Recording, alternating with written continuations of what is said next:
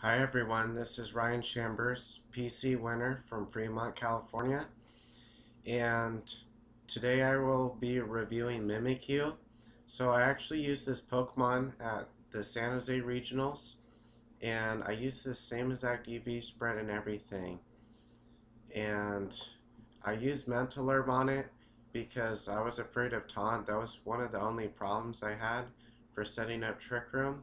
And I used pretty much a full-on Trick Room team. I used Mimikyu a lot of times with Incineroar or with Vanillix, and it was pretty decent, but I wish I had a second Trick Roomer just to keep the Trick Room up for a long time. I ended up using DeagleBeagle with it in the back, and they ended up stalling Trick Room out somehow. They predicted what I would do, and I just wish I would have used another Trick Room as well as Mimikyu, but Mimikyu was weak to Will-O-Wisp and a couple other things, so that was kind of the issue with it, and its offense wasn't too great, and it made me unsure of if I should switch out Mimikyu sometimes to Gigalith or Drampa because I don't want them to take damage and die, so sometimes Mimikyu would just stay in and I wouldn't do anything, and before you know it, Trick Room would wear off. But it is amazing at setting up Trick Room in the first place. It has Disguise, which basically takes nothing for the first hit, but you can still take the secondary effects. And I use Trick Room, Will-O-Wisp, Shadow Claw, Play Rough. And let me explain the EVs. So the EV spread is somewhat bulky with Sassy to actually survive a Life Orb, Psychic from a Tapu Lele, and Psychic Terrain after the Disguise breaks. They would often double up on the Mimikyu knowing it has minimized to kill it. And it is a Ghost Fairy type, it's weak to Ghost and Steel, so they would often use Celesteela or Marowak lead with another faster ally to break my Disguise. So that's why I ended up using Incineroar with it, and it worked somewhat well versus both Celesteela and Marowak. Okay, the next one is Ghostium Z, and it uses the same exact bulk and same nature, everything. The only difference is Ghostium Z, and with this much attack, it can one-shot a Tapu Lele or Marowak with a Ghostium Z Never-Ending Nightmare based on the Shadow Claw. Okay, the next one, computer's taking a while to load here, but the next one, I know the fourth one is a Life Orb one. Okay, Focus Sash. So this one doesn't need all the bulk since it has the Sash. I know you're thinking, what the heck, Sash?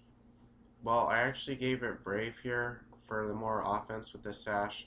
So some good things about it is that it has a little bit more offense.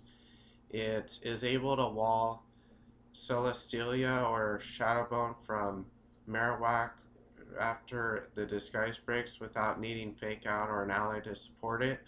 But one problem with it is that it can be taunted.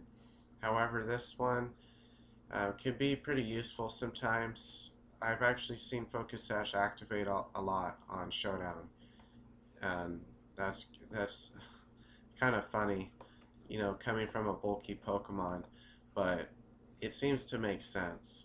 Okay, so this is the Life Orb Jolly one.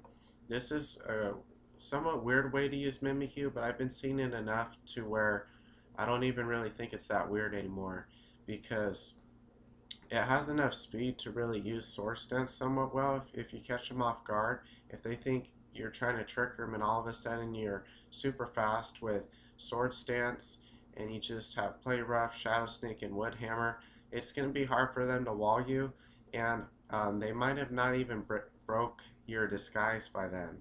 So Life Orb gives it extra power, and this is one weird way to run Mimikyu.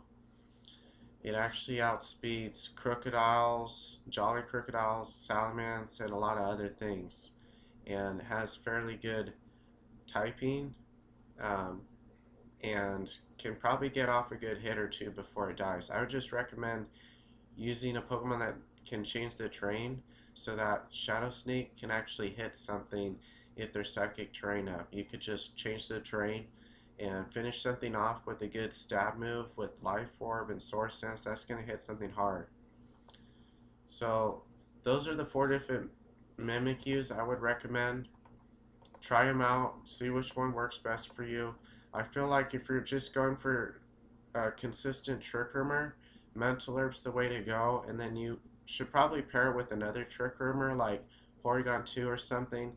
And Mimikyu is somewhat weak to Will-O-Wisp, so maybe you could pair it with Tapu Fini or counter Will-O-Wisp in some other way. Maybe not worry too much about the Will-O-Wisp and maybe let it get Will-O-Wisp and then just quickly switch it out after that to a powerhouse, even though that might be predictable.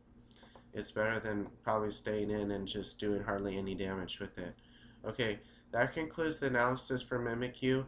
I'm going to be reviewing a few more Pokemon, and I'm going to call it a morning. Okay, thank you for watching. Bye.